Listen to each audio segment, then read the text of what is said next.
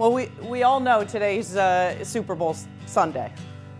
But to me, today is our Super Bowl for our seniors. What an incredible journey it's been. I say this every single year when you walk out of the tunnel, don't be sad that it's over, because it is far from over. Be happy that it's happened. And when you walk out of the tunnel today, take that moment to soak it in, because it's a heck of a moment that each and every one of you have brought great joy to so many people. Let's get a big round of applause for the Terrapin class of 2023. And so I'll say, you know, E, I only got one year to be able to coach you, but I think we've made the most of it. And I'm going to miss that point guard flair, that great assist. I mean, the thing that separates you is you are more about others and that big assist than you are even about your own scoring. And it's a selfless act, which is why you win all the time. And Abby, I think the biggest thing I'm going to miss with you is just the pure joy you have every single day, whether it's in basketball or off the court. You're so curious, which I love about you.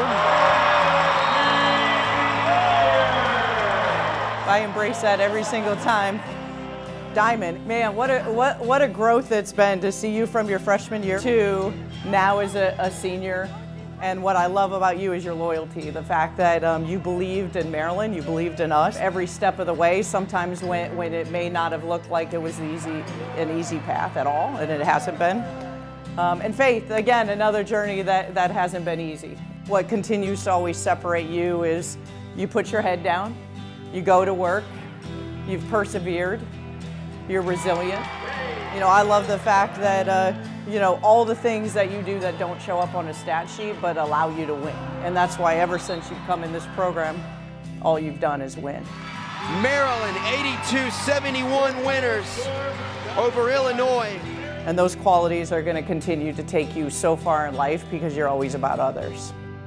The thing I loved about Faith when I saw her in high school and AAU, she just kind of had that Jersey toughness. She was always all over the place, just making plays similar to what she's doing now, but she was rugged, she was fierce, super competitive. In her senior season, Faith showed that she'll do whatever's best for the team, something that she's been doing during her entire four-year stellar career. And she was kind of that player that whatever her team needed, she was able to do, and she's obviously been able to bring that to Maryland.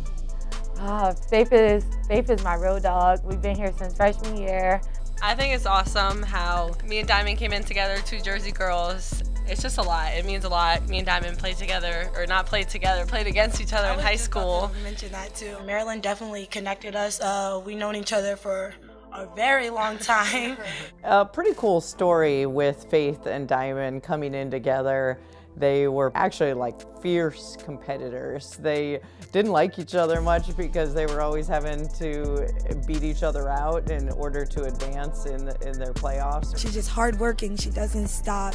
She's always in your face, and she's kind of annoying when you play against her, but being with her is just going to be fun. Like, I'm excited for her to be my teammate, knowing that I'm going to be able to battle with her and not playing against her. It's going to be fun. But I never got to really get to know her until I came here, so it just comes full circle. It means a lot to be able to come here, Maryland, and just, you know, have fun. Faith is definitely, people are going to say that Nay and Faith are probably the moms on the team. Mama Faith. Definitely the team mom here. She's the most loving, caring mom I ever met in my life. She's definitely the mother of the team. She's always like making sure I'm okay and stuff like that. Are you okay? She's nurturing. She will tell you right from wrong. You gotta talk to me because, like, if I say stay and you just sit, I don't know what you're doing. She just always tries to instill her Maryland wisdom in us. She'll tell you what to do, what not to do. She gets you in the places that you need to be. You're gonna pass corner and go, no, you keep it. You start with it.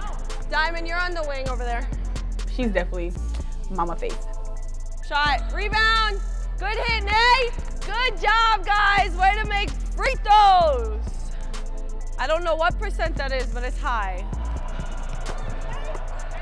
You couldn't just let me shoot that. Come on. Choke. Nope. Good hit. Swoosh. The hard. Swoosh. You gotta check out Abby's new tattoos. They're fake. And that's a wrap. These last few games are extremely important. This is the most competitive the league's been since we've entered. Maryland sitting in those top 4 spots for a double bye in the Big Ten tournament. And you see Maryland right in between Iowa and Ohio State. They will play both of those teams still on the schedule. Every win, every loss has implications, so just understanding the value of each and every game and really making the most of it.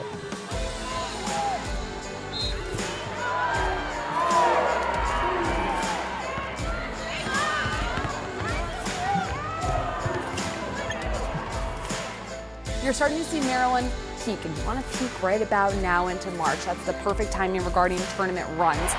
The Maryland Terrapins dominate Iowa. This team has won 8 straight games at home and just putting a really complete resume, peaking at the right time going into the tournament. End the way you should end the regular season, with a big fat victory. You get the cold plunge for all the coaches. All in. Alexander stepped right into that 3 and has gone for 2nd. To finish conference play with the toughest slate in the toughest league at 15-3. So proud of this group, and 7 wins over ranked teams, 4 over top 10. Winning the last 6, 11 out of 12 heading into postseason. This is where you want to be peaking. Oh, that was insane! That was insane! Oh my God.